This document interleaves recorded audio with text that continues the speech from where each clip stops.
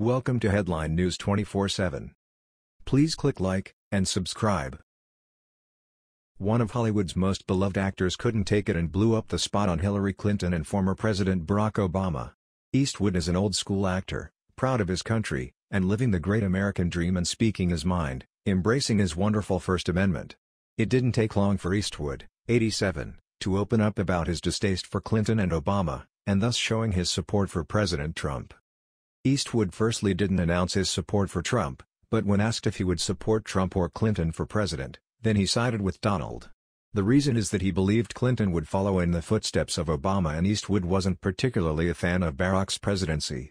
America turned soft under Obama, and Clint Eastwood seems to despise the weakness that is found in the millennial generation, who are offended by everything and trying to live in safe spaces which have proved to be embarrassing to America in general.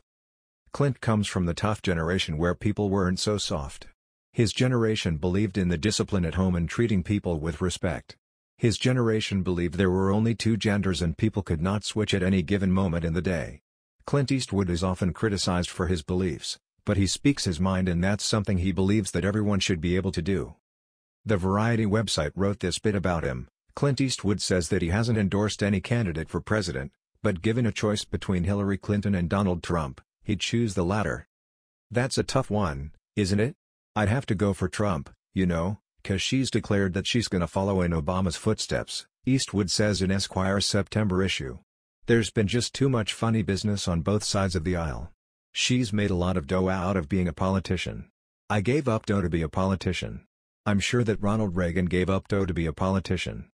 Eastwood was clear that he hasn't endorsed anyone. I haven't talked to Trump. I haven't talked to anybody.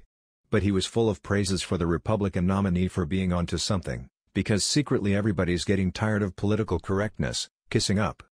In fact, Eastwood said, "We're really in a PY generation. Everybody's walking on eggshells. We see people accusing people of being racist and all kinds of stuff.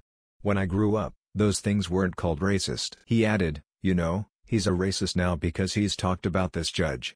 And yeah, it's a dumb thing to say. I mean, to predicate your opinion on the fact that the guy was born to Mexican parents or something. He's said a lot of dumb things.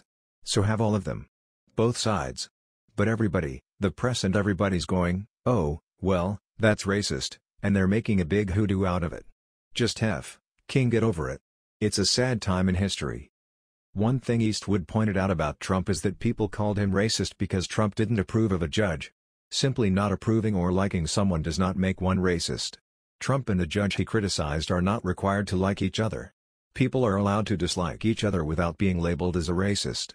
However, there are many critics who called Trump racist for doing something such as disliking the judge or doing a travel restriction, it's not a ban, and for doing things that help the laws of immigration be followed. Clint Eastwood references the latest generation as the PSI generation on account of how weak and soft people are in regards to their ability to be easily offended by everything. Combine the softness with the ever-growing emasculation of men and the gender identity politics, and we have what could be considered a very sad generation where people have lost their true identity of being male or female.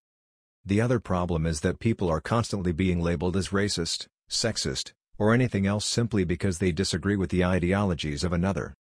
Clint Eastwood isn't the only celebrity to speak out about Hillary Clinton, Barack Obama, and the generation of people who are easily offended. James Woods and numerous other celebrities have supported Donald Trump as president. Many have supported him as a person well before he ever ran for president. How do you feel about Clint Eastwood's opinion of Hillary Clinton and Barack Obama? What is your opinion of the generation who is always offended and need to live in a safe space? That was the news. We thought you might be interested in knowing about this. Please click like and subscribe. Thank you.